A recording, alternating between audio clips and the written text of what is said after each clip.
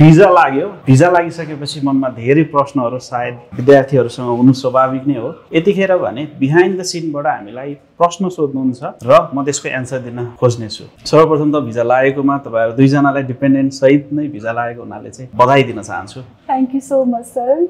First of all, we both would like to thank Uni Ladder team for helping us in our success story.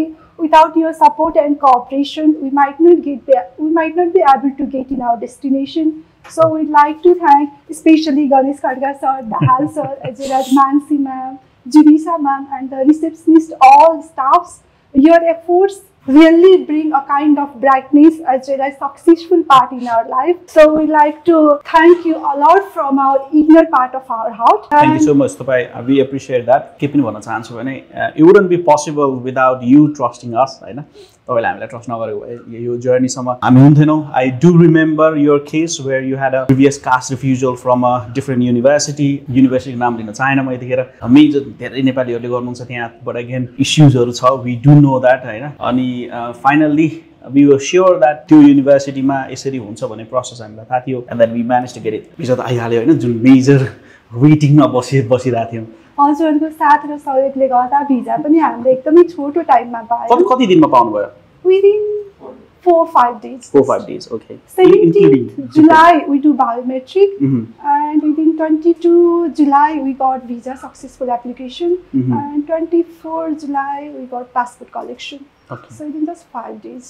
5-6 days मा visa आयो। अनि so अब के छ त प्रश्नहरु चाहिँ? अब प्रश्न भन्दा चाहिँ सर अब 18th September देखि चाहिँ मेरो क्लास स्टार्ट छ। मैले ट्राभल गर्न पाउने चाहिँ 1 month बिफोर। कुन टाइममा ट्राभल गर्दा राम्रो?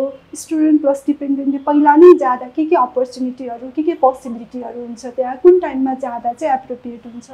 ओके, सो फर्स्ट थिङ तपाईको क्लास चाहिँ 18th of September बाट सुरु छ भने तपाईको भिजाको स्टार्ट डेट चाहिँ 18th of August बाट छ। So I would encourage you to travel as early as possible, where 18 पछि कुनै पनि दिनमा चाहिँ जानुस् भन्छु म चाहिँ, किनभने अहिलेको ओभरअल सिनारियो हेर्नु भने lot of students would be getting in September हैन। The best thing to do is to go early, settle down, रुमको एरेन्जमेन्टहरुदेखि लिएर जबको प्रोस्पेक्ट्सहरु पनि जो अर्ली जान्छ उहाँहरुले पाउन सक्ने पोसिबिलिटिजहरु धेरै रहन्छ। म यही कुरा नै सर्कुलेट गर्न चाहन्छु। यदि तपाईको भिजा आइसकेको छ भने ट्राभल अर्ली हैन। So one more query. हजुर, अब हामी एक महिना पहिले नै गयौं भने हामीले जब गर्न पाउँछौं कि पाउँदैन? I think you are allowed to do so. तपाईले पहिला अब NI नम्बरहरु अनि बैंकको डकुमेन्टहरु बनाउनु पर्ने हुन्छ हैन, तर अफिसियली क्लास सुरु हुनु भन्दा अगाडि चाहिँ काम गर्न चाहिँ मिल्न चाहिँ यु क्यान स्टार्ट, किनभने तपाईको भ्यालिडिटी भिजामा वर्किङ राइट्स देखि लिएर सबै हेर्दाखेरि चाहिँ तपाईको कम्प्लिटली कहिलेबाट काम गर्न मिल्छ भन्ने कुराहरु सबै त्यहाँ छ। अनि फीको कुरा मैले चाहिँ इनिशियल पेमेन्ट मात्रै गरेर भिजा आयो, अब चाहिँ म फुल पेमेन्ट गरेर जान चाहन्छु भनेपछि चाहिँ कस्तो प्रोसेस हुन्छ सर?